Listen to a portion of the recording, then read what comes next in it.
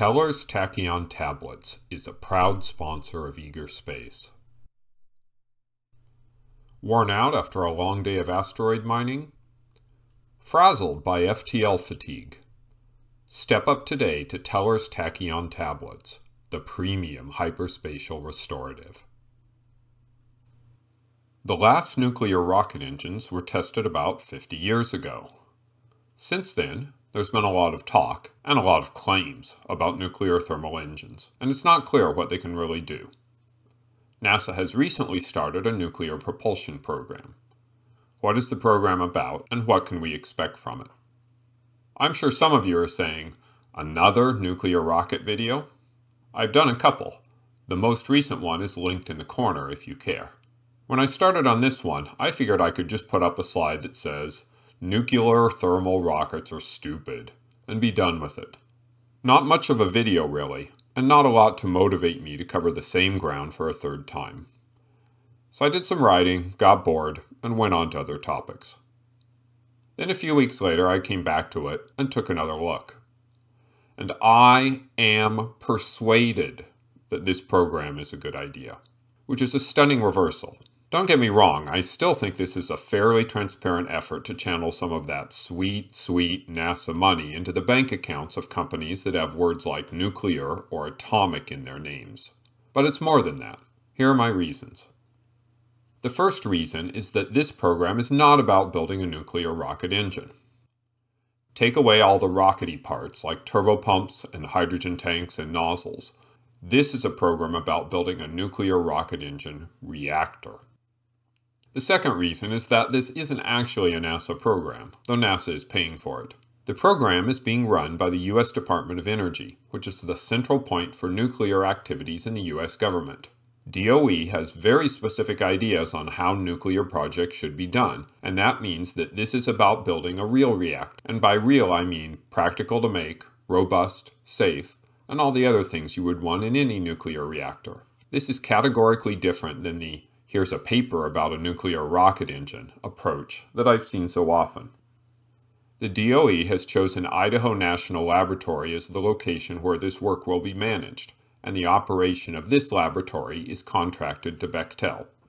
If you read the documents, contractor means Bechtel, as they are coordinating the program, and subcontractor means a company that will be participating in the program. It's a little confusing. The third reason came after reading Lori Garver's Escaping Gravity book, where she talks in depth about NASA existing to do things for the country. This is NASA's mission statement.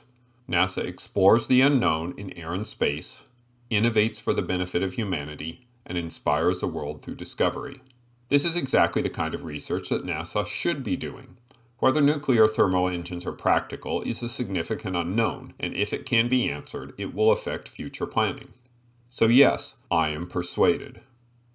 The details of the process are in this document that I'll link to in the description. If you understand what NASA did with commercial resupply and commercial crew for ISS, this multi-phase approach will look familiar. It's based on the standard approach used by Department of Energy projects. The first part is the conceptual design, also known as Phase 1 for this project. The goal is to complete the conceptual design to a 30% level, and is this feasible level of detail, and then complete a review. Any subcontractors that complete that 30% review successfully will be eligible to move to the next phase. Phase 2 is known as the preliminary design phase, and will be awarded with a separate contract, very likely for much more money. In it, the subcontractor needs to mature their 30% design to a 90% design to feed into the 90% design review. Any subcontractor who successfully passes this phase will have the opportunity to participate in Phase 3. Phase 3 involves creating 2 prototype reactors, one unfueled and one fully fueled and ready for testing. Successful completion of Phase 3 presumably means NASA would be looking at flight hardware to be tested in orbit. NASA has not specified a reactor design, though there are a few obvious possibilities. I expect a NERVA-like design, but I'm really hoping one of the contractors will try a pebble bed design. There are a number of requirements the design must meet. The first requirement is that the engine will use uranium that is 5 to 20% uranium-235. This precludes some of the early designs that used uranium that was highly enriched, to more than 90% uranium-235. You can be sure that everybody is going to specify 20%, as going lower than that just makes their lives harder. Interestingly, the congressional authorization that set up this program said, use low-enriched uranium if feasible, and NASA decided to make that a requirement. I view that as a good thing. The second requirement is to use hydrogen as a propellant, though reaction mass is perhaps a better term than propellant as it is heated, not burned. No other comment here, as hydrogen is the only propellant that is going to meet the other requirements. One of the possible advantages of nuclear thermal engines is their higher specific impulse, which gives them better fuel economy. The goal is to reach a specific impulse of 900 seconds, roughly double what the best chemical rockets can do, and that requires a reactor outlet temperature of 2700 Kelvin to achieve the required exhaust velocity. 900 seconds ISP translates to 8,829 meters per second in exhaust velocity, and that requires roughly 2500 Kelvin, so 2700 should get them to that level of performance. The thrust requirement is 55.6 kilonewtons. They express it as a hydrogen flow rate to ensure that the engine preserves the target specific impulse of 900 even at maximum thrust. This is almost precisely half of the thrust available from an RL-10 engine. That's pretty small as engines go. There is a second thrust requirement of 111.2 kilonewtons. Read this as, you should be able to scale your engine up to RL-10 size. I'm not excited about this second requirement. I can see an argument for starting small. A program to develop a smaller reactor is likely cheaper, but the way that you scale up to a bigger size is by making the core longer or fatter, and that affects both the reactor design and the rest of the rocket engine. The big problem here is I don't understand what is required to meet this part of the requirement. A contractor could just do both designs, and that would be great, but what if they choose not to do that? Do they just promise that it will work in a bigger version with little or no additional technology development? If NASA wants an RL-10 sized engine, they should just specify that as the size. We all know what happens with a Block 1, Block 2 approach. NASA will accept a reactor that masses 3,500 kilograms, but hopes it will be as light as 2,500 kilograms. The mass numbers here, and those quoted for other nuclear thermal designs, tend to be pretty weaselly, as nobody has built real systems with them. We have actual numbers from NERVA, but they were never designed to be light, so that doesn't matter. For this design, the minimum thrust-to-mass ratio is 1.6, but they hope for 2.3. We can compare to a couple of proposed engines. The simple nuclear rocket engine that was commonly referenced at NASA comes in at 2,500 kilograms for 72.9 kilonewtons of thrust for a ratio of 2.9, and the enhanced SNRE at 3,250 kilograms for 111.7 kilonewtons of thrust for a ratio of 3.5. This requirement really disappoints me. Many nuclear thermal advocates talk about light reactors with advanced materials, and this is quite a bit worse than the ones that were proposed 20 plus years ago. Note that that does not include the rockety parts, the turbopumps, the nozzle, etc., though those are fairly light. The majority of nuclear thermal reactor designs use an internal shield inside of the reactor vessel to reduce the amount of radiation exiting the pressure vessel, and a larger external shield outside the reactor. Those are likely to be heavy structures. There is a list of reactor components that should be part of the mass estimate, and shielding is not listed.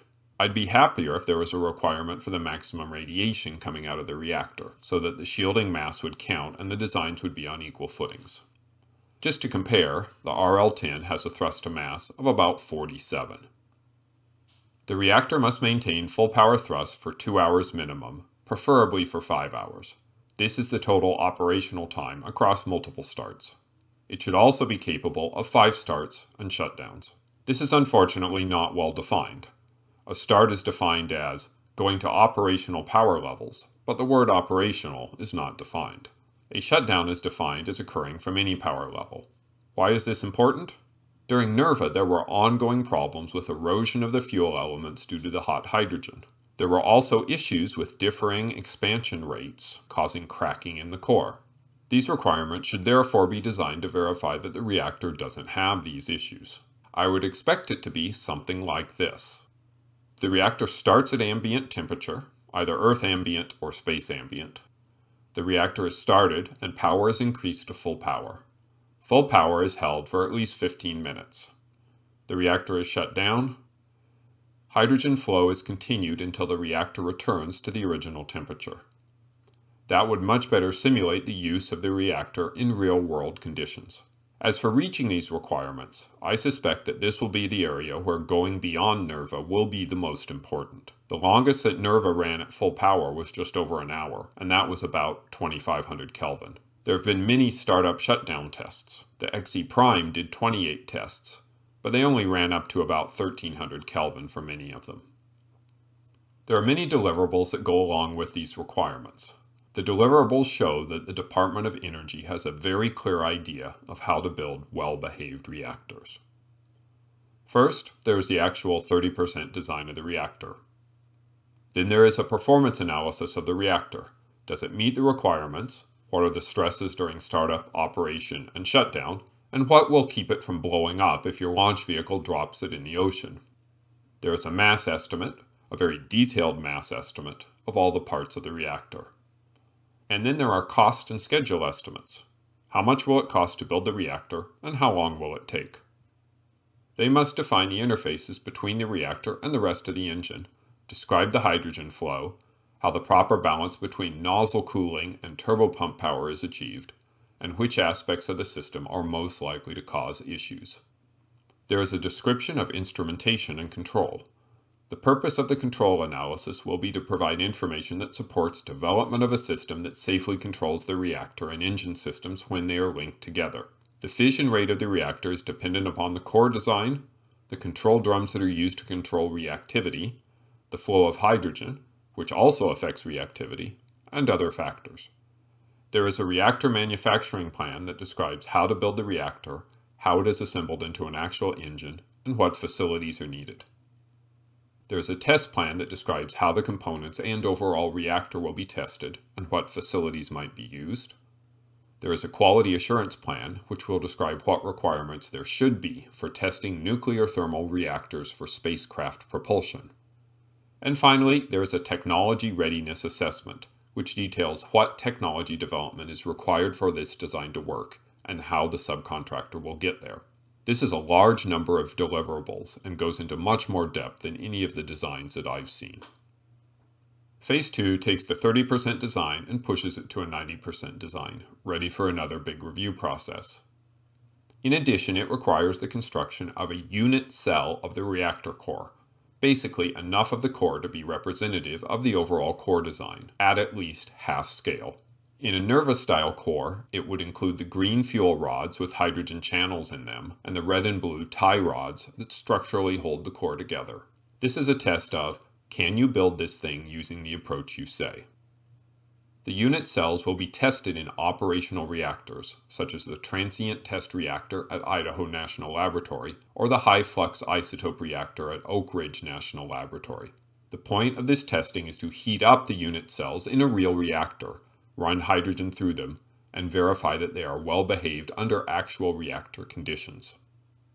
They will very likely also be tested in NASA's INTREES simulator, which heats hydrogen up to operating temperatures, 2700 Kelvin in this case, and verifies that the core designs can tolerate it. This is very useful as the cores do not become radioactive and can therefore be easily examined. Finally, Phase 3 gets to real reactors. First, a reactor that is mostly identical to the final one, but with the enriched uranium replaced with either depleted uranium, the leftover from the enrichment process, or natural, unenriched uranium. It's a reactor that you could plug into the actual engine and everything would fit, except that it just wouldn't work. And then there's the final product, a reactor that is complete, including the appropriate enriched uranium. The fueled reactor prototype shall be suitable for use in nuclear testing of the reactor, designed for demonstration of the ability to control the reactor under a variety of normal operation and accident conditions. It's designed to be integrated into a rocket engine for real testing. Beyond Phase 3 probably means an on-orbit test. What companies are involved? One of the requirements is that you need to include a company that, in the Department of Energy's opinion, knows how to deal with enriched uranium, so we will see companies that we aren't used to seeing in the space world. NASA awarded contracts to 3 groups of companies. The first partnership is WX Technologies, who are suppliers of fuel components and fuel, and Lockheed Martin, who would obviously do the rockety part. Next up, we have General Atomics, X-Energy, and Aerojet Rocketdyne. A traditional nuclear company, a new nuclear company, and an experienced rocket engine company. Finally, the last partnership is a big group. A new nuclear company, Blue Origin, presumably for rockety stuff, GE Hitachi Nuclear, GE Research, Framatome, a French reactor company, and Materion, a high-performance materials company. I frankly don't see a good way to handicap these companies until we see what comes out of Phase 1, but I'm happy there are 3 groups.